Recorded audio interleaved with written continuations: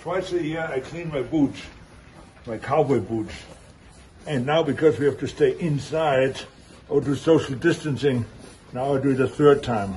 And I'm very lucky as I clean my boots. I have as always my daughter Christina help me with polishing them. Since she was 3 years old, she already helped me. Right, Christina? And you love it.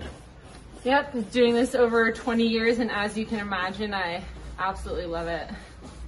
Here, Christina, polish those. And big strokes, okay? Remember, like I told you, big strokes. Just go in there, big strokes. Okay. Hold the boots really hard, big strokes like this.